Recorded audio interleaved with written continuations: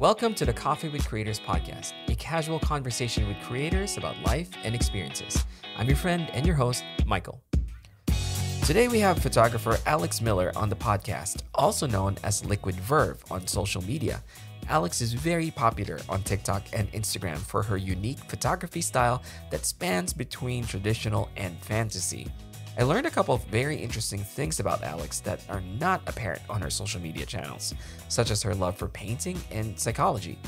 Also, you have to excuse my voice as I had a sore throat that day, but anyway, I hope you enjoy this episode as much as I did making it. Here's Alex Miller. So, because a lot of people are saying, do I need to bring coffee? I'm like, no, you don't. I brought coffee just, because just at least you're on brand, which I appreciate. Yeah, I'm drinking tea right now because I just got over a really bad cold and my voice is kind of shot. And I remember last night I was telling my wife, I said, I have a guest tomorrow for a podcast. And I'm like, I don't want to cancel because I'm sure she's really busy. And I'm like, we could have rescheduled. No, I don't want to. I was too excited. I've been hyping myself up for a while now. Yeah. So I'm like, well, I'm honored. Yeah. And I'm like, you know what? Actually, this is a good thing because I tend to talk too much. Me having this situation right now, I feel like it's advantageous so that I don't talk too much. I'll let you. Yeah. So, Alex, welcome to the podcast. Thank you. I'm so happy to be here. I was really surprised that you actually responded to my email. The reason why is that I've actually reached out to a couple of female creators out there. And interestingly enough, most of them don't respond. And I can understand why, but I feel like it's a little unfortunate that that's the case. So I just want to say I really appreciate you, finding the time because I'm like, wow, she actually responded. So again, thank you. I just want to say thank you. Of course, my pleasure. Again, I'm so happy to be here. Yeah. So you are in Los Angeles, right? Yes, I'm based in LA. I've been living here for almost 10 years now. 10 years. And where were you from originally? I'm fully German. So I'm like super German, spreadsheets, cars, soccer, everything. Yeah, ultra German. Always speeding. It's pretty bad. Yeah. I was born and raised in Berlin, and then I moved here when I first moved to California when I was 16, moved to LA when I was 17. I went to school here college. Mm-hmm. And now I'm working as a full-time photographer. How do you feel? I mean, that's a really interesting... Let's start there, okay? So you and I share something in common in the sense that we were not born and raised in the U.S. Where were you raised? Yeah, I was actually originally from the Philippines. I was a little bit older. That's a big move. Yeah, it's a big move. I was a little bit older when I moved here. I was 21. No, not 21, 22. And so I've been here for for a while now. And so I kind of understand like that viewpoint, but I'm really curious to see or hear how you feel about that. Because it's such a weird topic to talk about because not everyone can relate to it. Right. You know what I mean? But it's a little specific. Most people don't move 9 time zones when they're young adults, Yeah. Yeah, it's very true. I guess what I'm trying to determine is, finding your own identity. Do you still think of you as Alex? I'm German. You know what I mean? It's like, obviously yes, right? But it's like, do you call Los Angeles now home? I guess maybe that's what I'm trying to get at. That's a really funny question because actually my name, I've never said this on a podcast before. My name's not actually Alex at all. That's not my name. Oh, okay. My name's Julia. Oh, interesting. People are like, oh, is it short for Alexandra? I'm like, it's short for Julia. So my name is Julia Alexa Miller. Alexa's my middle name. It's not going to go great because I have one of those and she's going to start speaking to me in a second. Oh. Amazon, yeah. And so when I lived in Germany, I went by Julia, and then I moved here, and I completely changed, and that's why it's funny that you say identity shift associated with a name. I changed my name as a whole, so I go by Alex now. That's even harder for me to try to relate to now, because I never had to change my name, but that's crazy. So how does that feel? I mean, you literally, to me, from the outside looking in, it feels like you literally had to be someone else, or you are completely someone else at this I point. complete I changed so much about my expression, my personality, and now, 10 years later, I feel like I'm finally coming back around to some of the things that I was and I enjoyed when I was a child and a teenager, but it was something that I sort of rejected for a long time and just completely overhauled. So now I'm kind of finding the balance between the original and then the new, created and built personality and person. So it's been a very interesting journey. I can Yeah. only imagine. It's So, does this change, this going back to your childhood, to your original version, I guess?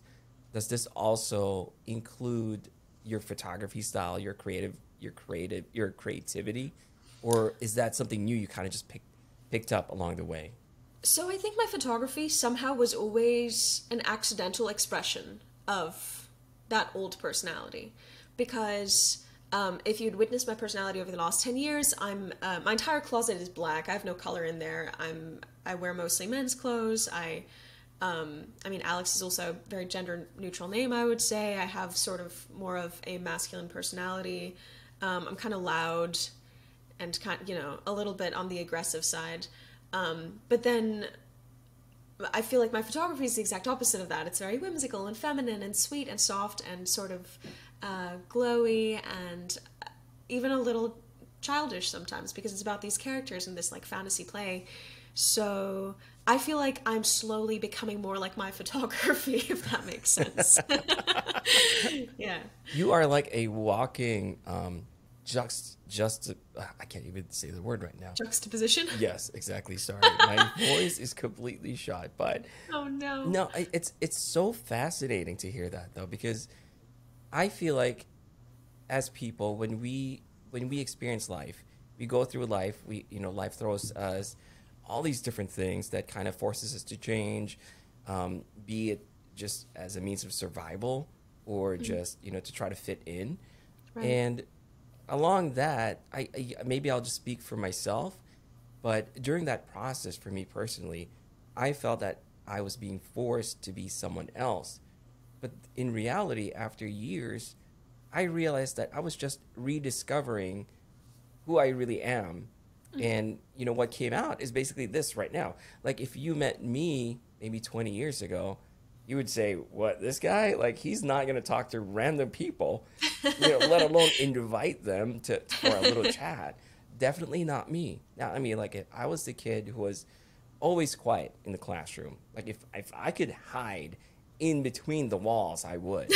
Yeah, that was me. I So feel that. this is very different. And so a lot of people even asked me. They said, "Did you know that you were going to do this?" Or how you're so skilled, or some even said talented, which I don't like because I honestly don't feel I'm talented. What I feel I am, what I know I am, is that I was determined enough to learn. Determined and persistent, right? Right, exactly. And I so believe in that's that over talent. I think that's the message that I want to impart to like um, other people, because to me I feel like if they understand that, then everything is a little bit more approachable. Everything is Right. not as scary, and don't people don't like, for example, you, Alex. I look at your work and I'm like, I am never going to be like that good, right? So that Oh, you alone, definitely. that statement Anyone alone can just learn. exactly like it stops me from growing because I've already accepted that I'm not good enough, right? So let's talk about that, Alex. Let's talk about your photography journey, because I did a little bit of I try not to do some research at all. So because I want the questions, the yeah, like the questions to come in organically. Like I want to be as curious as possible. And so I looked at your Instagram feed, and back in 2017, I think your style was very different, Oh yeah, very very different, and it that's did when I started. evolve. So let's just call it more conventional Hmm. portrait photography, Hmm. and then it evolved into something that's definitely a little bit more whimsical. So there's a lot of I described it as like dreamlike, so it's very dreamy. And so from that process, Alex, like how did you get to that from regular portrait photography to kind of something like that? And back then, I'm kind of aware of this. Like back then, 2017, 2016, even people weren't so much into like that type of portrait photography. Right. Everyone was more of like the conventional, Classic stuff. exactly, classic stuff. So can you share a little bit more about that experience? Sure. I mean, at the time, I started social media when I started photography. I knew nothing really about social media at the time. I had done YouTube before. I'd built a pretty big YouTube channel, but it was a totally different topic.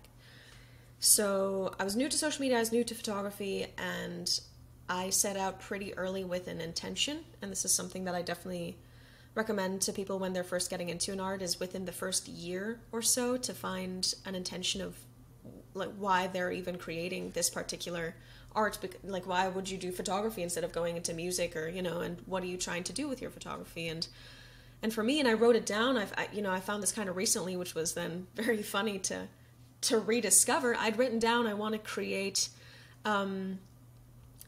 portraits that offer a little bit of relief from reality, a temporary relief from what we're experiencing in our day-to-day lives. I wanted to take us out of that and into something that can just feel like a dream, even just for a second. And with my first work, I tried that and I failed many, many, many times until I first, started then creating work where when I looked at the finished product, I really felt like that's what I had done. I'd created something that was surreal enough, but still realistic enough. Like it like rides a weird balance, of just taking someone like one step to the side outside their usual line of life. Yeah. And if so that makes sense. Yeah. To me, it makes complete sense. What you actually said reminded me of a conversation with a friend, and I actually don't know why I've never really heard this before, but I remember him saying, okay, a little background on him. So he works at a corporate job, regular type, like regular guy. Let's just put it that way. He would never consider himself as a creative, and for some reason, he feels like he doesn't belong in that field. Like he does not belong in the creative field at all. So he feels like his only purpose is to go to his job, which to him is okay. He doesn't hate it, but it's okay. But it doesn't. Let's just say it's not his passion, right? So I asked him. I said, "So what would you do if you were given the chance? Like, money wasn't an issue, time wasn't an issue, family or whatever isn't an issue. What would you be doing?" And he said he would be taking portraits. And I'm like, oh, okay. So he does have a camera. He takes portraits occasionally. And I said, so why, let's try to figure out, like, why do you want to take portraits? Is it just because you like doing it? And what he said was really interesting, kind of reminded me of what you just said.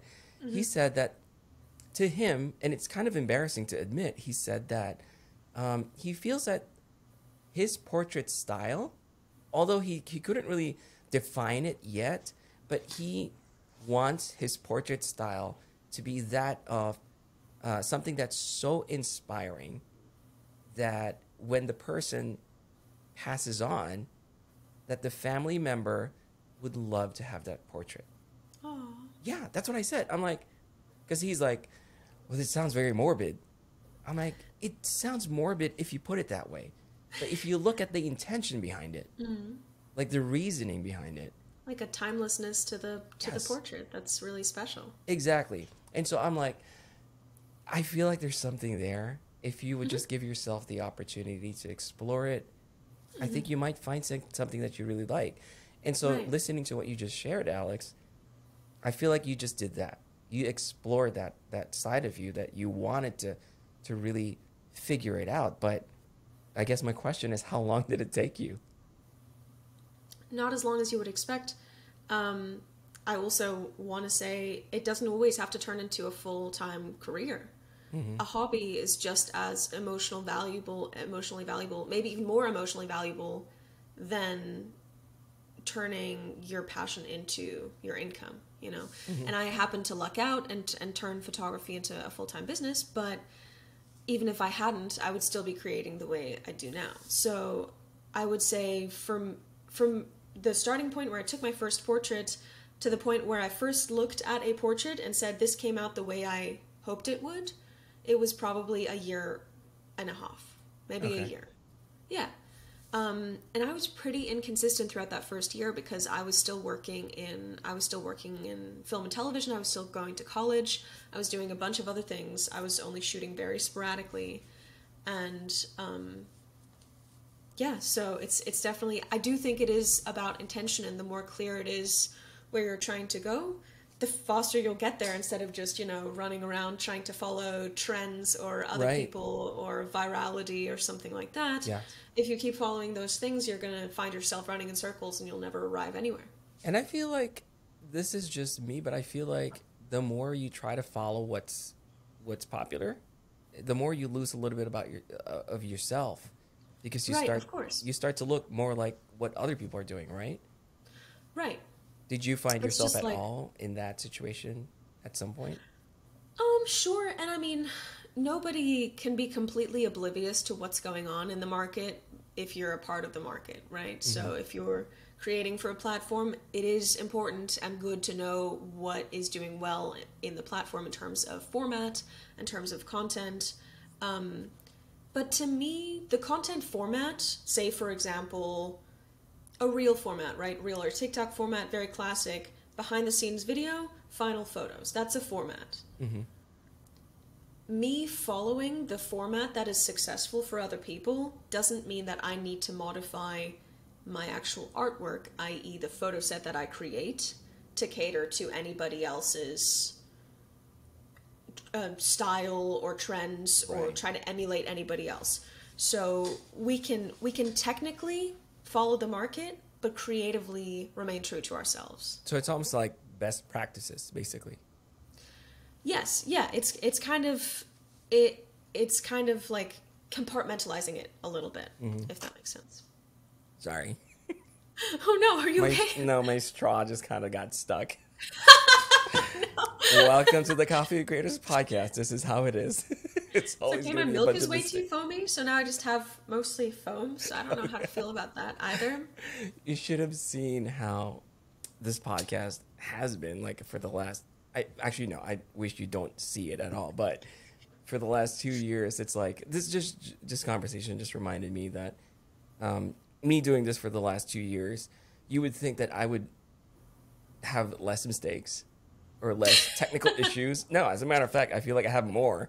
And so, yeah, it's just part of the journey. It's part of the process. And I think that's why I enjoy it so much, because it's like I'm being vulnerable in the sense that I accept it. Like, hey, I'm not a perfect podcaster. I'm not a perfect host or interviewer or whatever you call it.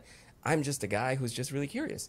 And, if someone were to ask me, hey, how did you get or why do you keep doing that? Like, even if you know that you're not, or what's keeping you from stopping, I guess, doing this podcast? And the reason really is just because I'm not good enough. Like, I feel like the only reason the only way I can really improve is if I keep going, right? If I keep doing this.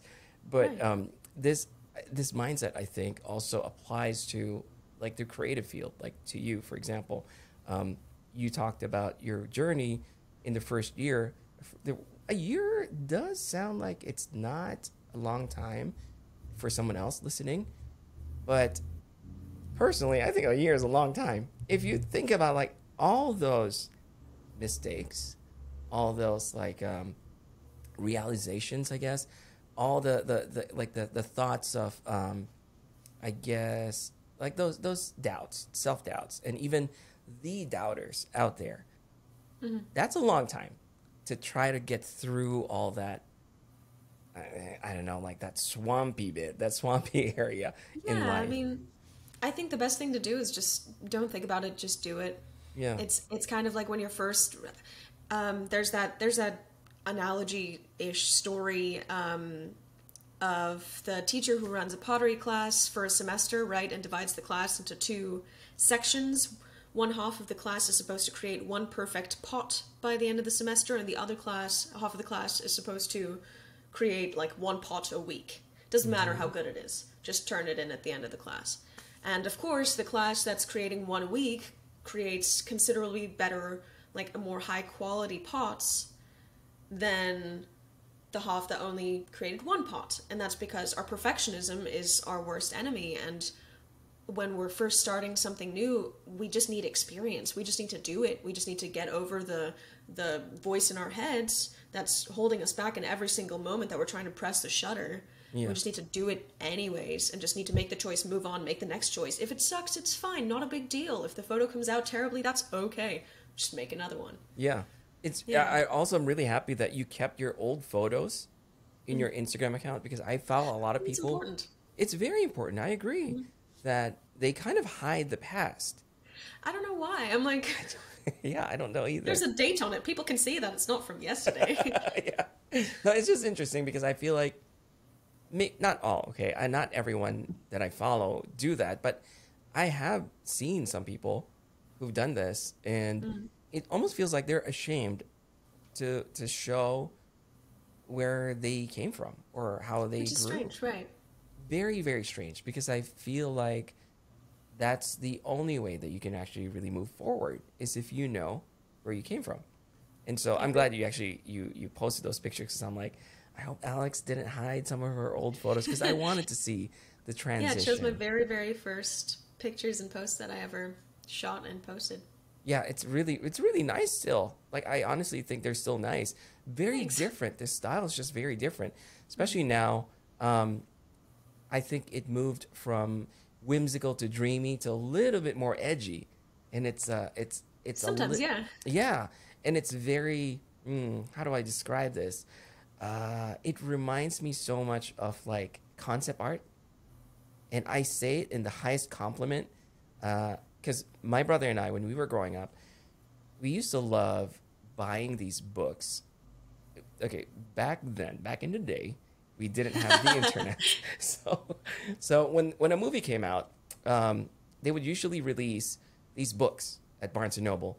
And like, for example, I have this book, Spider-Man, the first Spider-Man came out with Tobey Maguire. When it first came out, there wasn't really an internet for me to download these pictures or these concept drawings and stuff. So I went to Barnes & Noble and bought this book, and it was basically the art of Spider-Man, the movie, or the behind the scenes, or the making. I think it was the making of Spider-Man. And I would flip through this book. The things that I would really attach to myself to are the one, or I'm really attracted to, are the concept art, because I feel like the concept art are the wildest and just like the most imaginative designs. Basically, these are the designs that the artist would bring forth to the director before the director says, no, that's not going to work, or whatever. But it has a lot of that character. So when I look at your stuff, it feels very concept art to me, because I feel like you're really trying to put something else out there other than just a pretty picture. So I guess that's the best way that I could describe it. That's such a nice compliment. Wow. And that's really how I feel. And that's why when I started following you a few months ago, I'm like, I'm trying to put myself in that situation. So this goes to like the next question that I have for you. What's your process? Like, do you just wake up in the morning and be like, all right, I'm gonna do a Spider-Man type of thing? What's the process here? No, I'm much more German than that, so I have lists for everything. No, I'm not. I wish I was spontaneous. I'm trying to be more spontaneous in my personal life, which is cool. But artistically, I'm not very spontaneous. I'm very much a planner. I'm very much, I keep a list of video ideas. I keep a list of photo ideas, photo set ideas, single photo ideas. And I keep working with the same models over and over, because I believe in long-term relationships, and I believe in the creative potential of good communication just really being so much higher than like a first-time interaction. So a lot of models come to me with pitches. They'll be like, oh my gosh, I watched this movie. Can I show you some of the screen caps? It's just really inspiring visually, and I would like to create something like that, or we'll go see a movie together or something. And so the concepts are they come from all over the place. Often, for me, it's like film, television, a lot of music lyrics, and then just a lot of like old paintings. a lot of like the Romantic era big into it, both in terms of classical music as well as paintings. And so, yeah, any of that. Again, I keep many lists for pretty much everything in my life, but specifically for concepts. And then I'll kind of just look at it and just see like what feels the most urgent, what feels the most inspiring, what do I have an immediate visual association with, and then I'll go into working on that. Or if there's something seasonal, obviously contingent on weather or contingent on like relevant and upcoming holiday, and then I'll start conceptualizing it. I'll usually put that concept either into a document or make a Pinterest board with visual inspiration. I try not to model after other photographs. I try to only draw inspiration from other art forms if I am putting together visual inspiration. So then it'll be, graphic design, concept art, again, film and television, comic books, anything like that. Time for a quick break, but when we come back, Alex shares some of her other passions and interests other than photography and what it's like to shoot portraits at unconventional locations. Stay tuned. Working from home definitely has its perks. One of them being is that I don't have to sit in a lifeless, boring cubicle. I know for a fact that a little inspiration can really liven up my workday, so I've become intentional with the things I surround myself with. But inspiring doesn't have to only mean nice to look at, because they can be functional as well. So I'm urging you to check out GroveMade's beautiful collection of desk accessories. From their precision machined aluminum pens to their beautifully crafted laptop docks, you can find something that will organize your desk and inspire your work. I personally have a handful of their products in my office, and I really love them. The design and craftsmanship make each piece feel special, and that's because GroveMade wants you to build your dream workspace so you can get your best work done. Visit grovemade.com and save 10% on your first purchase by using the promo code Michael10 at checkout. That's MICHAEL10 to save 10% on your first purchase. You mentioned that you came from the television production, movie production side. Can you speak a little bit more about that one? Yeah, so I studied that. So I have a Bachelor of Fine Arts in film and television, and I shot a web series for 3 or 4 years while I was in college, and that was then, once I stopped doing that was when I went full-time in photography. So there was a little bit of overlap. So did you pivot, basically? Yeah, it was kind of just like a weird swerve. So it was very cool because all of the technical knowledge that I acquired in college in terms of lighting, directing, composition, coloring, directing models, casting, all of that kind of process, even some of the legal stuff, I was able to just apply to still photography. It's all pretty much 90% the same thing. So that was really cool, and that saved me a lot of time in study. Yeah, that's actually really good. That definitely, I imagine that would help a lot. And it was great. You mentioned that you worked with a lot of like the same models that you worked for in the past, because I also believe in the same thing. I feel like there's a reason why we go back to like our favorite restaurant, our favorite vendor, our favorite that stuff, and that also applies to like client work. It's all about relationship, and I feel like the stronger the relationship is, the more effective you become as a team, and the more effective you are, the more I guess cohesive the outcome becomes, and Absolutely. it just looks much better. And I noticed that like the models that you work with, at least on your Instagram, they are of the same person. And so there's one that I couldn't stop laughing, because it's like, I can never picture myself doing this, but you went into, was it Lowe's? Oh, yeah. To do like a really crappy location shoot challenge or something like that. And you were by the what was it, like the swatches, I think, inside Lowe's, and you were taking portraits of the model, and I'm like, I don't know how I can get myself into that situation. How'd that feel? Did you just literally just walk in? Were people looking at you, asking you questions? How was that like?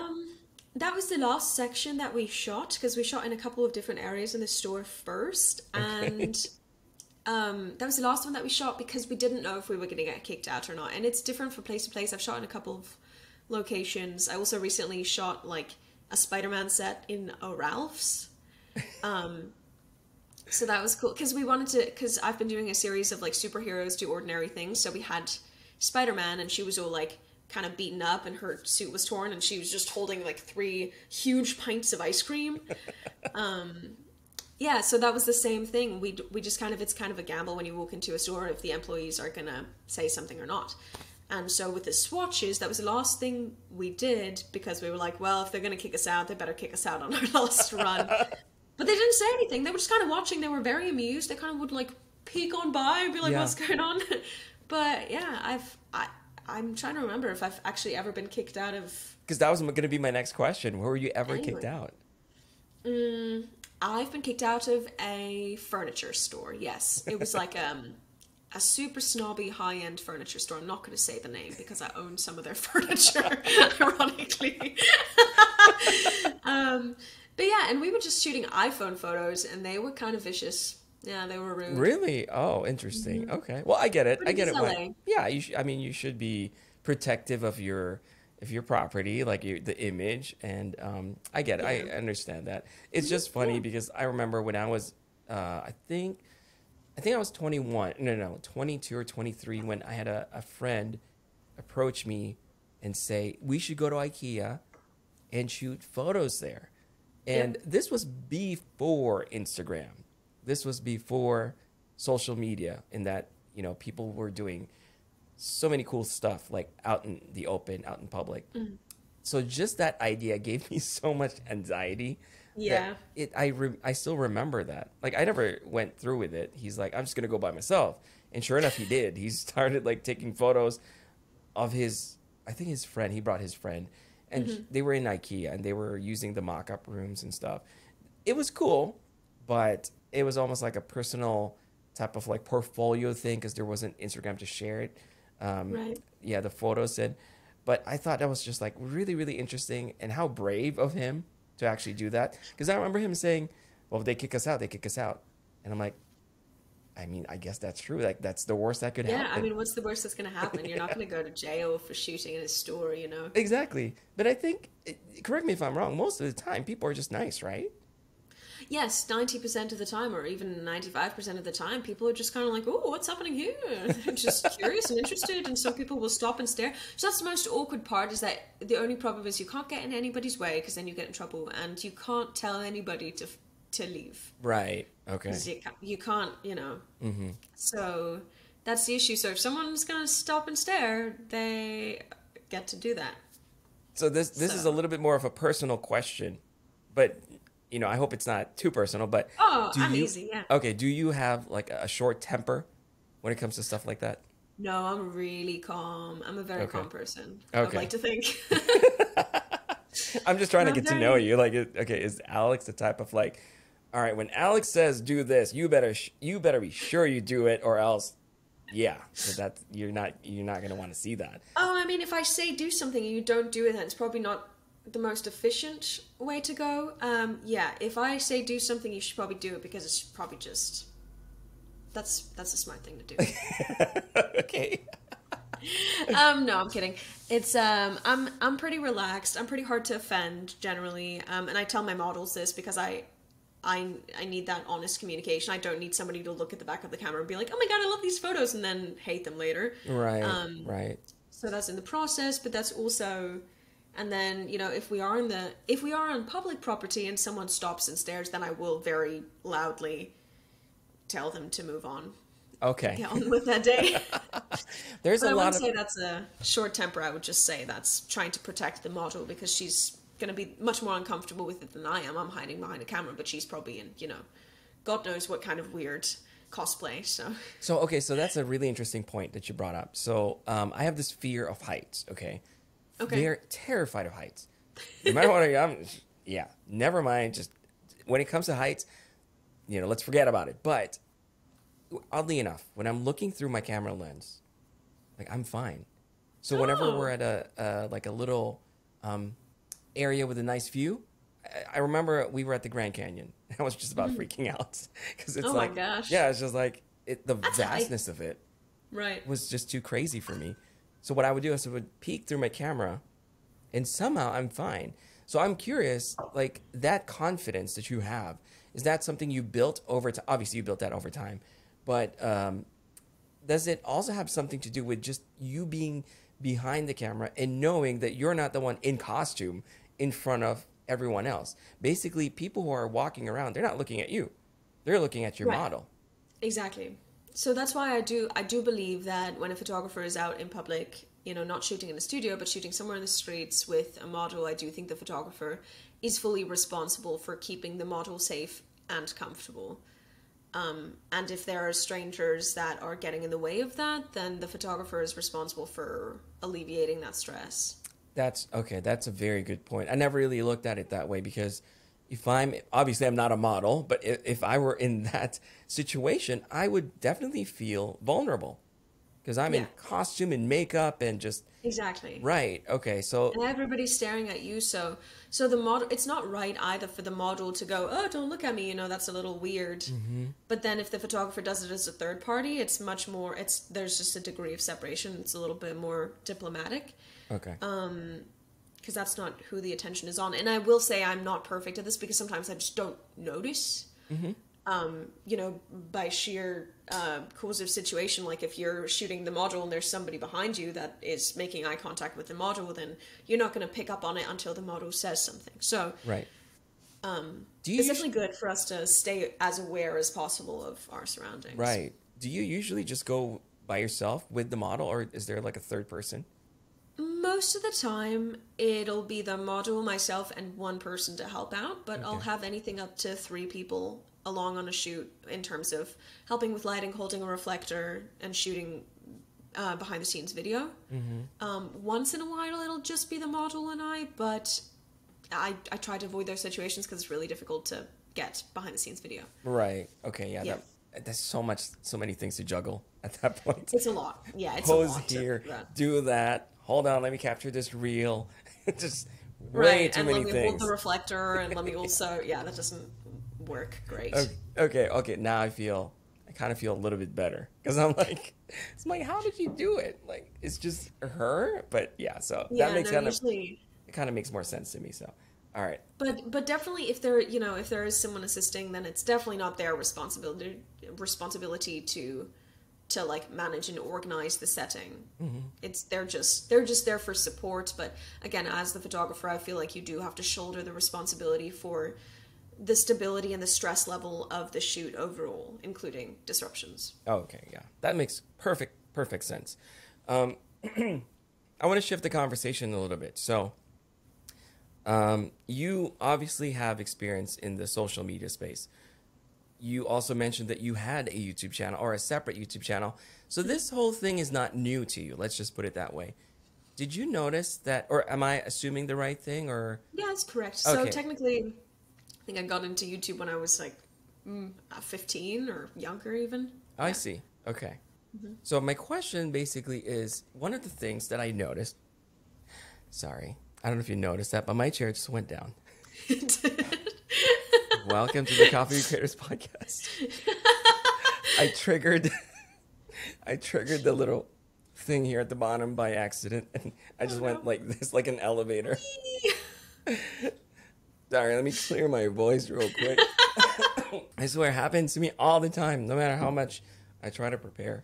Something goes wrong, and I think that's just my signature. Something will It do be like eventually that go wrong. sometimes. Yeah.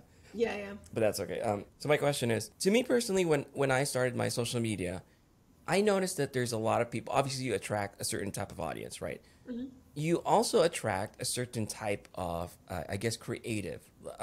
So, for example, I kind of went into this tech space on Instagram, and so all the friends that I started meeting are in the same field, in a way that it's good. I'm definitely grateful. I'm super thankful to have met everyone, but I felt like at some point I was boxing myself in. So it's almost like when I started Coffee with Creators 2 years ago, I was inviting friends, and a lot of these friends worked in the same field, did the same thing, attracted the same audiences.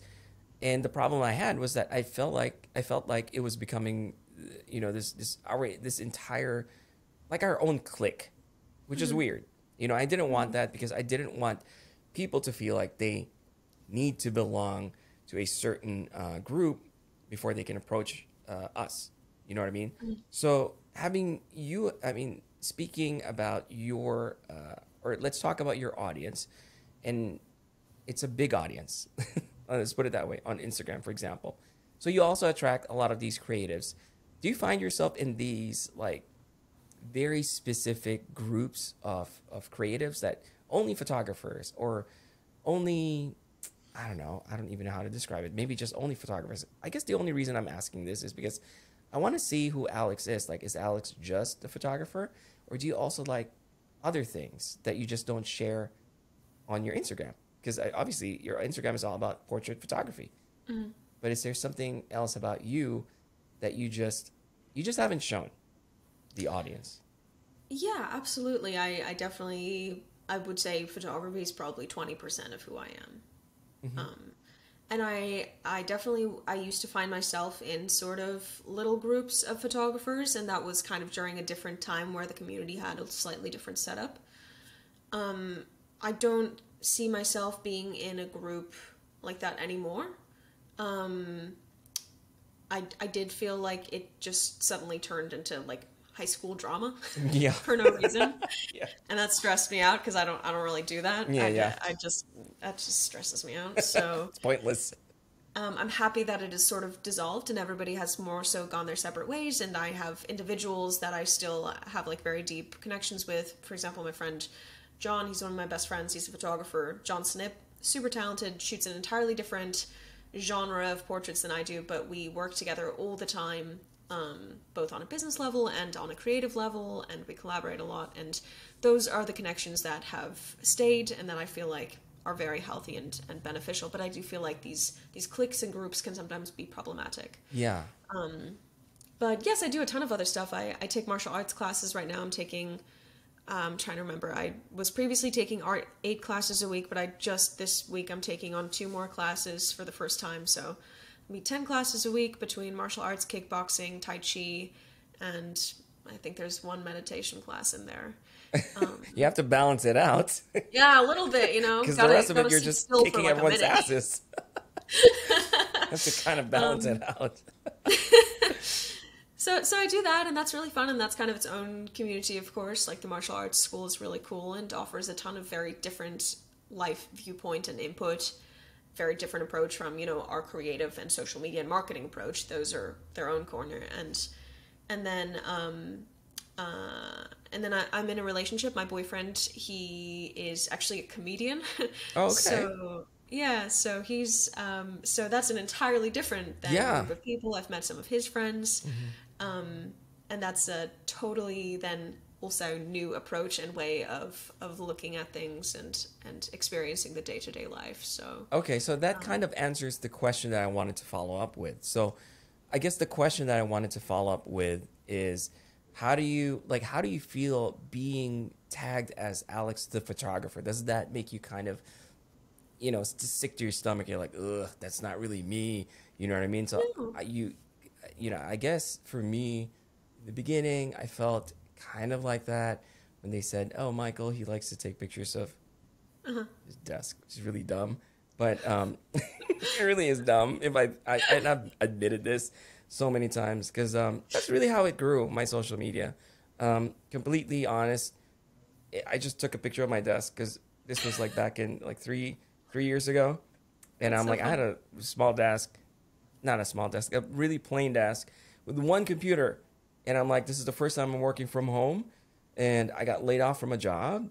So let me take a photo of my desk and see how it evolves. So I originally posted graphic design stuff. I'm not the greatest graphic designer out there, but so I figured that, you know what, I'm just going to make this Instagram account my own thing. So I'm take a picture of my desk and kind of see if I can improve it. And I didn't know like this whole desk setup thing was the thing. It kind of grew. And so I've been trying so hard ever since then to move away from it for the last 3 years. Because I'm like, And people introduce me, Michael is the desk guy. I'm like, That's so funny. like, Oh my gosh. someone even asked me, do you sell desks? I'm like, I don't. I don't Oh sell no. desks. But I Oh appreciate you no. asking. I just don't. So Oh no. yeah, so I guess I've managed to move away from that, thankfully. So now it's really just about me sharing the things that I like. That's all it is. And so part of that is also basically talking to other creators and creatives. That's one of the things that I do enjoy, and so that's kind of like what has happened to me now in this sense. But I'm glad to hear that side of your story, your life, because it basically answers my question. Like I don't imagine you frustrated because you have yourself well divided, I guess. Enough. You spread out enough I hope that so. yeah, you're not sick of one thing. Your life is very rich with variety. I would say that. So it Yes, sounds sometimes a like it. little too much variety. Sometimes I get a little distracted, you know what I mean? And then I'm like, oh, right, I have a career. Self-employment, it's a little confusing. Sometimes you forget that you're employed, you know? Yeah. Can you speak a little bit more about that? Because a lot of people, and I know, myself included, when I first met photographers, freelance photographers, I'm like, man, I would love to work for myself. What is it like to work for yourself, Alex? Is it really all that it's cracked up to be? Um, I really do think it primarily depends on your relationship with yourself and how good you are at being disciplined. And by disciplined, I don't mean how good you are at being a workaholic. Yeah. I mean, how good are you at finding the balance? Because for me, it truly was just years of being a workaholic. And I've been a workaholic since I was 3 years old. Like I learned to play the violin when I was 3. I learned to read and write when I was 4. That's when my mom tried to put me into school. They wouldn't take me. They were like, she's a child. She doesn't belong in school. But She's she 4. drove herself here. I'm like driving the car. No, yeah, and I finished school like 3 years early, and I've always been about achievement and work and like the product. I've always been about the product, and it's been a very long journey of evolving into not caring so much about the result and not defining myself via the result. And so now I've tried to come away from those 18-hour work days, and because it's very easy, when you are a disciplined person and you're self-employed, suddenly you are addicted to work because nobody will stop you. Yeah. You'll just keep working. So then to find that structure, and for me, it was a lot of martial arts and a lot of social engagements and like scheduling game nights with my friends and playing more of the piano and all of that. Those are the things that we can then kind of scoot into our schedule that will make us stop working. So that's what worked for me, but I think self-employment is all about the balance. That's very true, what you just said. I think that's the challenge there, really, just set those boundaries, because no one's telling you when you should stop, right? No. Can I also just say that you are doing a lot of things? I do a lot of things. Yeah. You also play the piano, you play the violin, you play the piano, you do martial arts. What else do? You direct. You've directed. You just said you directed. I don't as much anymore now, but I used to. So what's one passion that you can share that you think that I guess people wouldn't have guessed? Or are you basically an open book? Like what they see is what they get? I'm into so many things. I'm super into psychology. That's actually my primary passion, I would say. Much higher than photography. Really? I've been studying psychology just on my own since I was like 14, 15 years old. And so right now I'm learning a lot about the origins of ADD, attention deficit disorder. I think it's a really prevalent thing that a lot of people my age experience. I think it's kind of a generational thing and part of our generational trauma. And so those, like that kind of like social psychology and behavioral psychology, and also then abnormal psychology, those interest me heavily. I'm also very into painting. I like painting. I have some paintings on my wall. At this point, Alex, I feel like you're you're just throwing anything out there. Oh yeah, I'm also into this. I'm just kidding, by the way. I will pull up a painting. Okay. It's very opposite of my photography. It's just I just paint in black and white. How cool is that? Thanks. Yeah, so it's just an alternate, because I think we need different but similar mediums. So I'm like, visual art, great. Photography, nice. Need something else. Painting. So yeah. Oh, I love that. I think that's the best way to kind of wrap this whole thing up. Just because I approach this this conversation. Hang on. Do you hear the airplane? Okay. Yeah. Because I live near an airport, so can you just... Here we go. No, I again. can't hear it at all. The mic is totally tuned Okay, out. good, perfect. Yeah, because there's like jets and stuff, and I'm like, oh my gosh. Yeah. So I approach. When I started this conversation, the beginning of this conversation, I was expecting it to be like, okay, let's talk to Alex and let's talk about photography and all that stuff. Well, I was wishing secretly that I would pull something out of this conversation other than photography. Little did I know I'll be pulling out martial arts, psychology, painting. I'm like, my gosh, this, like, what do we talk about? But that to me, that's like spoken like a true artist, because I think an artist, in essence, I think creativity is taking a bunch of different things and making something new out of it. And I think that's what you're doing with your life, from my observation, right? Like, you're taking so many different things, and it's so wonderful and refreshing to hear someone do that and approach life that way. You don't have to shoehorn yourself in one thing because you're looking for acceptance or this is the only thing I'm good at. It's good to experiment. It's good to try something else. And at the end of it all, even, let's pretend that none of it worked. I mean, look at the experience that you got from all of that, right? That is so enriching. And just, I don't know, that just makes for a better story when I'm 80 years old, right? Like, if you think about it. So that's really, I don't know, that's really nice. I appreciate you sharing that side of you. Wow. I appreciate you opening up. And let's just say I'm really, really surprised to find that there's more to Alex Miller than just a different name. And photography. Yeah, don't tell anyone about that. That's a secret. That's a secret. All right, I'm gonna cut that from the podcast. No. No, it's just funny because I've never actually. I don't think I've ever said that. Yeah. On a well, I'm podcast. honored. I'm honored.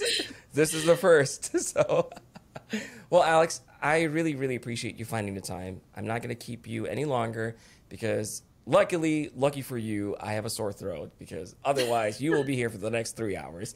But well, I do have that kickboxing class. Oh yeah, so there you go. Where can people find you, Alex, if they wanted to get in touch with you or look through your stuff? Can you share it with us, please? Yes, on Instagram and on TikTok, I'm Liquidverve, and then my website is liquidverve.com. I have been teaching for over 3 years, and I do have all kinds of photography courses on my website. If you'd like, I can definitely provide you with a discount code for the podcast. Absolutely. Please do that. Alex, thank you so much for being here. Would love to chat with you again next time when you're not busy doing everything else in the world. It seems like you're doing everything. So I have to schedule like 2 years in advance to just see how Alex is doing. So, but thank you. No, this was wonderful. Thank you. I appreciate it.